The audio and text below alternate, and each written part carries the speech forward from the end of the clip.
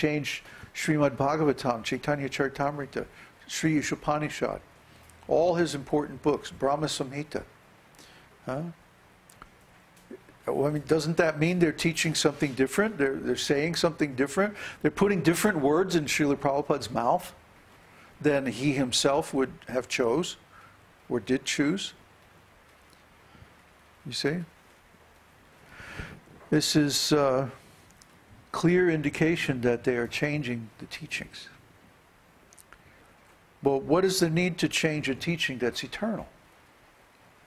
What is the need to change the absolute truth? The absolute truth is always true. Why would we need to change it? See?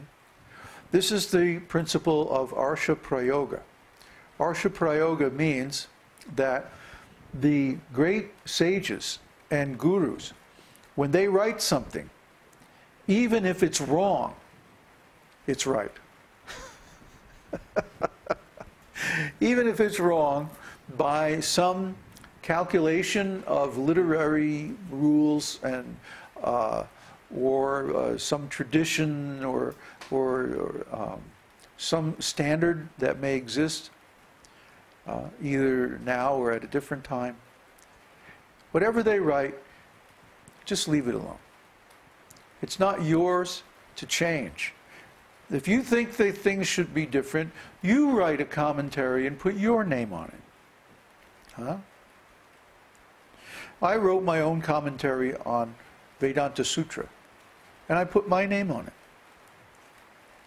Yes, it was based on Baladev Vidyabhushan's commentary, but I added some information to make it easier for the contemporary reader to understand the context of a lot of the things that Baladev said.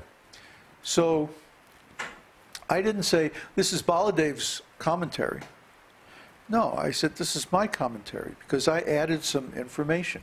I changed a few things that I thought were confusing. I didn't change the meaning, but I added more information to help the reader understand the meaning. You see? But I didn't try to pass it off as Baladev's work. I didn't put words in Baladev's mouth that he didn't write. See? I took my work and I added it to Baladev, and actually in many cases I didn't change even one word of Baladev's commentary where it was clear and easy to understand in the context of today's world.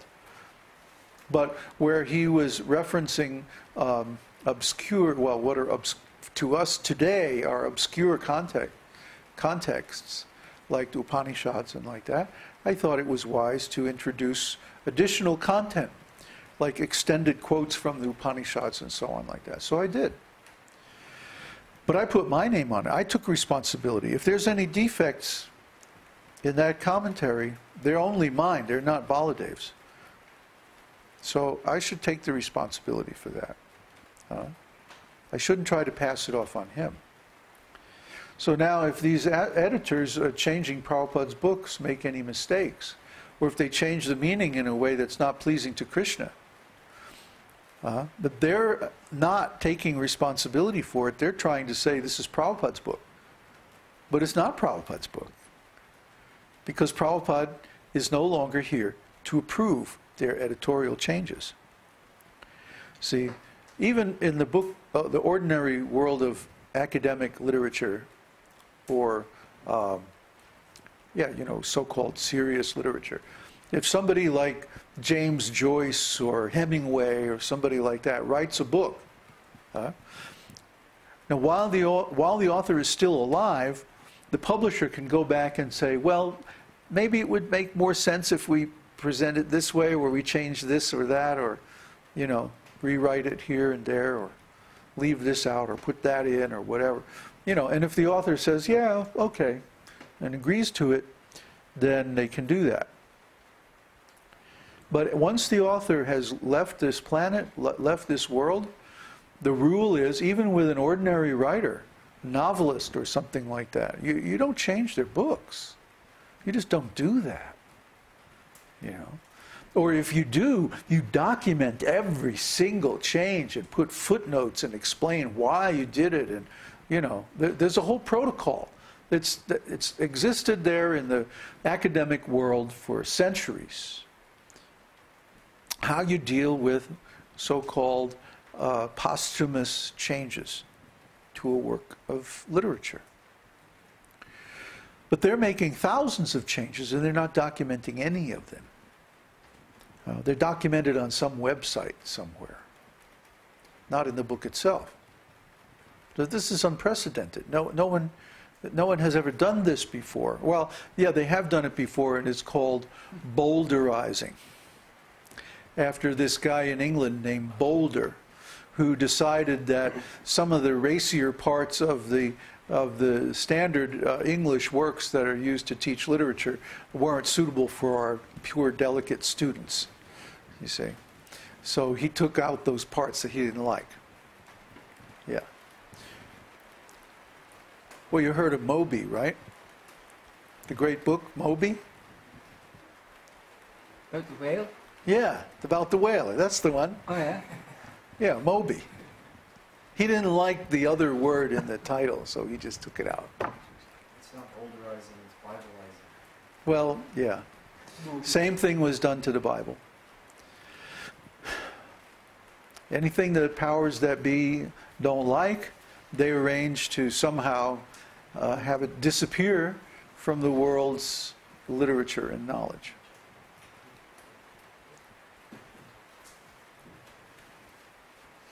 So we don't believe in that. We don't accept that. We think that people should have access to the complete knowledge and then let them make up their minds what they accept and what they reject. Huh? I mean, after all, it's their mind. Huh? So why don't we give them the authority to determine what they're going to accept in their own mind? See?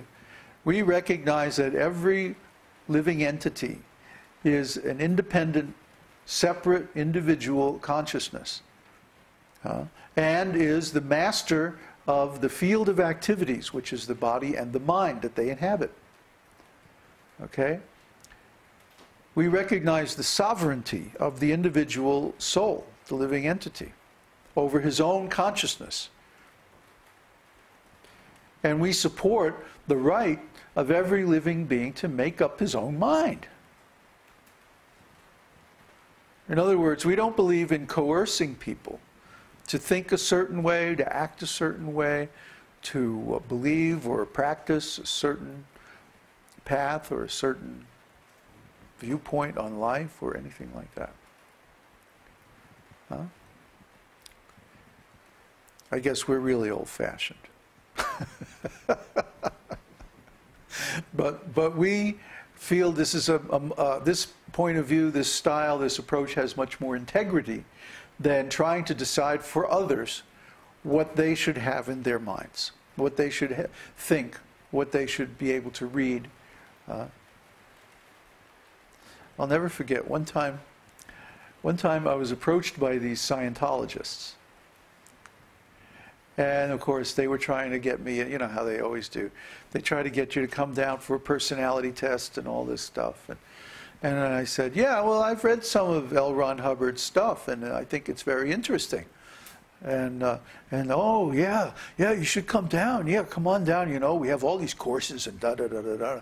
And then I went on. I said, and I'm really glad that he has done all this research and written all these books and stuff. And they said, oh, good.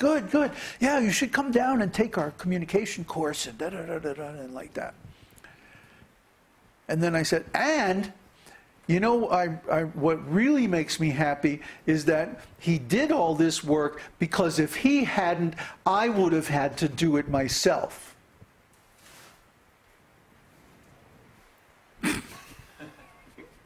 And the Scientologist, he turned white. Huh? He was a Latino guy. This was in Miami. And the guy turned white, and he goes,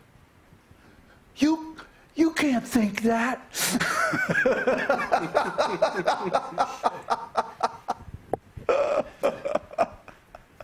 You see, I had read the same books that Hubbard read, especially Korzybski's Science and Sanity. I read it when I was 20 years old.